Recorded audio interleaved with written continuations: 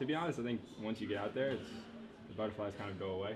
I've been doing this my entire life, so kind of feel the most natural on the field.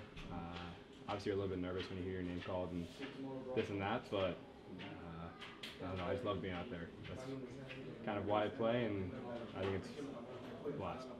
Yeah, I mean, you obviously watch like some video on what he does, and at the end of the day, kind of try to guess and get in his head, but he has almost 30 goals for a reason, so he's pretty good. Yeah, I mean, I think you obviously look at the negatives and you kind of try to learn from them, but at the end of the day, we had a lot of positives. They're the best team in the league, and we were toe-to-toe with them the entire game, and a couple calls, a couple slips here and there, and I think the result goes our way.